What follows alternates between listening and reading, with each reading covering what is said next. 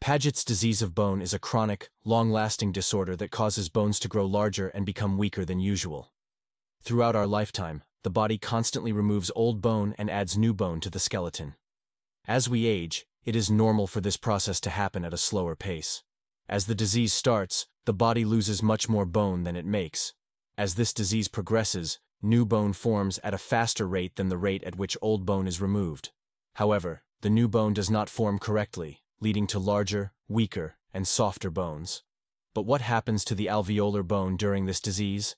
Alveolar bone can be equally affected by this disease. Histologically, the bone appears in a mosaic pattern. A closer look reveals that the bone contains thick cement lines that demarcate randomly oriented lamellar bone. This unorganized bone cannot resist deformation and is increasingly vulnerable to fractures.